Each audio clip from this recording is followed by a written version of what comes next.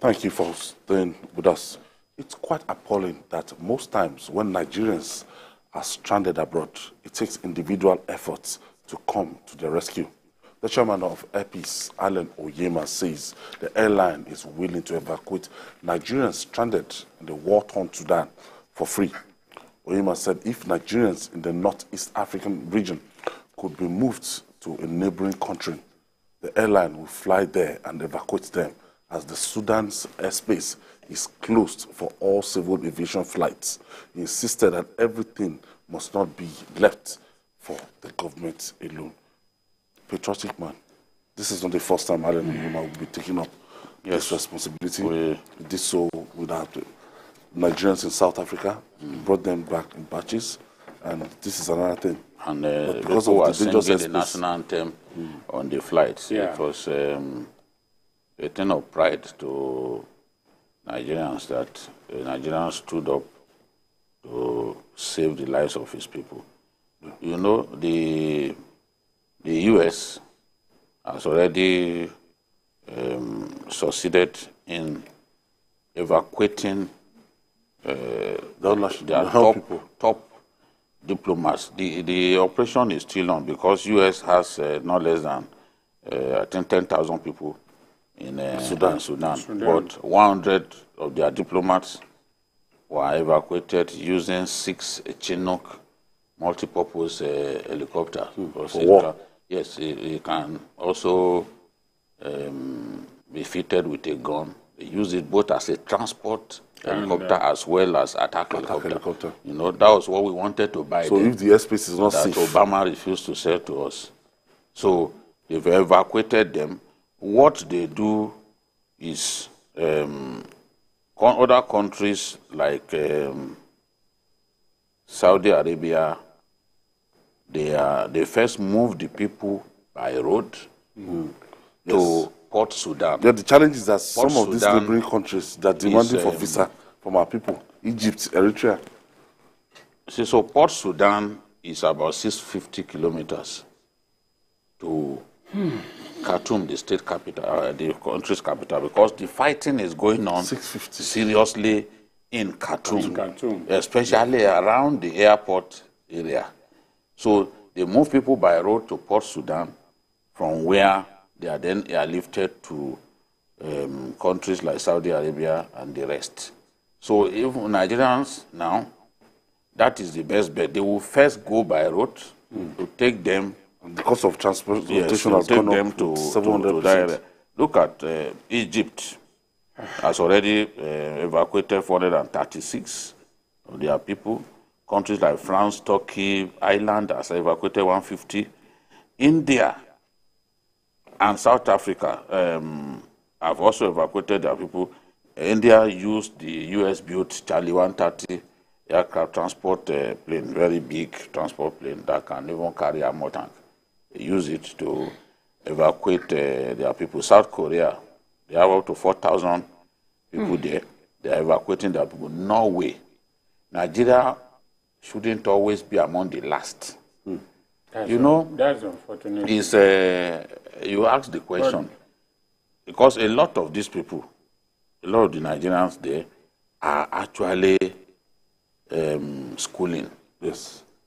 What could make people come to the conclusion that they must go to Sudan to school?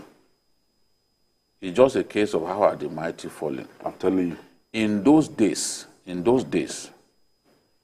the 3 best schools in Africa in those days were Legon, Makerere in Uganda, and Ibadan.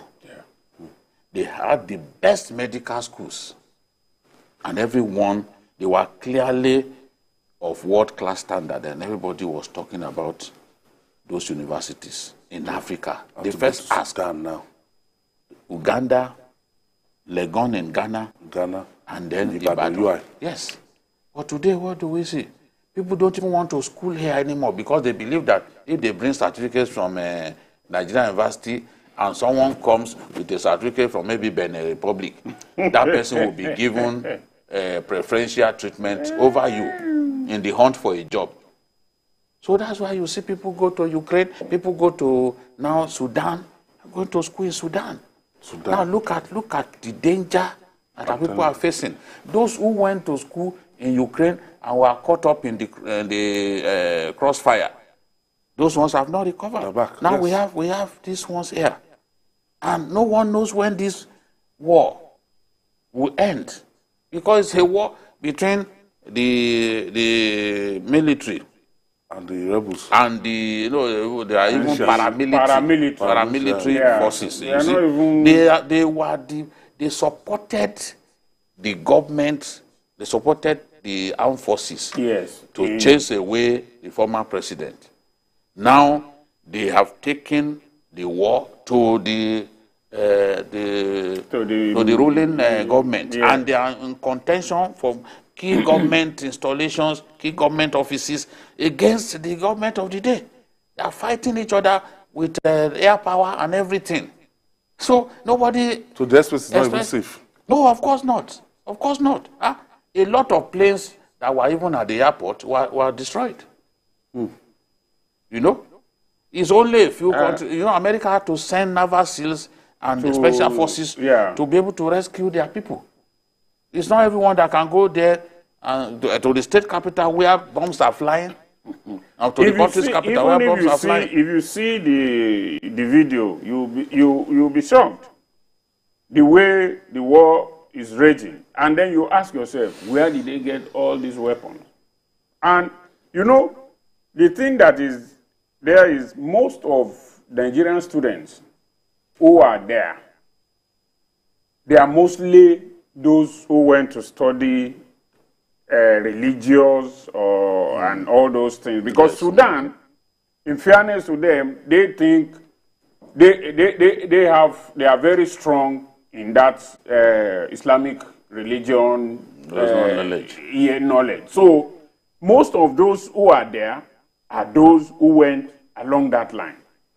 But that is also giving us some reason for us to begin to think that why should Nigerians go to Sudan for such a thing?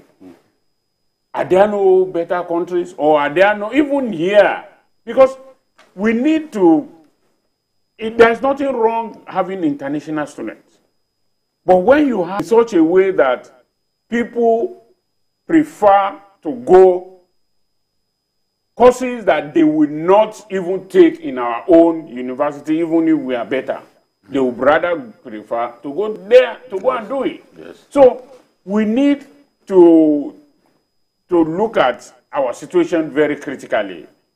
What exactly is our problem? Why is it that people always want to leave Nigeria? Because for many, going to Sudan is just like a transit camp, that let me go to Sudan. From Sudan, I'll move for. So people will go to anywhere in search of education. Not so much because of that education, but because they just want to leave this country. So it is incumbent on us to make our country livable. And I suspect that although Nigeria is always the last to evacuate its citizens in anywhere, the reason for this one, I guess, is that, look, Sudan is Africa. We should not be in a panic mode so that when we go and bring out our people, other people, but... While in Egypt, within a short time, more than 436 people. You know, so we must... Our Foreign Affairs Ministry... I guess we have to put a subsequent edition, we'll put a call through to... Something had to be done. Our level of response to crisis anywhere in the world is always very slow. Ukraine was even a disgrace. When some Nigerians were trapped, they were cursing their country because they saw others. Exactly. They saw the role some countries played to get their people out. And you know, there's also... Before it became too late. There's also some sort of racism in Sudan. Of course, black it's against always black been there. and all those, and so The slaughter of black people in Sudan is yeah, unprecedented. that was what led to the issue of Southern Sudan and all that. So, and the rest of them. so is a thing that the Air Peace Chief Executive, Thank you. he has always been, Thank he has you. always He's been ready, there. but the government has to lead the way. Yeah, No matter exactly. how Yes. he is ready. Yes. But the government he's has to the lead the way. airspace, if they can get them Yeah. out of the Sudanese airspace, But even neighboring country.